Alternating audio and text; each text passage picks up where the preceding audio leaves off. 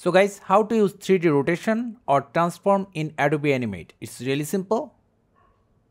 Let's make a new layer, name it whatever you want, like white box, then draw our box, rectangle.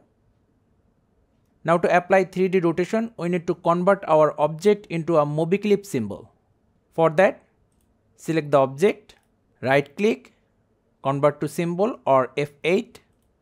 Let's give it same name, white box. The symbol type should be movie clip, then press on OK. Now to apply 3D rotation, press Shift plus W, and for transform, press on G. Also, if you cannot able to find your 3D rotation tool here, you can click on these 3 dots, and here we have our 3D rotation and 3D transform. So Shift plus W for 3D rotation. Now if we move our cursor over the green line, this representing the rotation for Y axis, blue for Z, and red for X,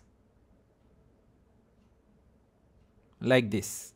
Also, if we move to right side, 3D position and view, here we can move the object into X axis, Y axis and Z axis. To make animation, right click on the layer, create motion twin. Now just select the frame and do whatever you like with your object. Like this. See? So guys, that's how easily we can use 3D rotation or transform in Adobe Animate. Thank you guys for watching. Have a good day.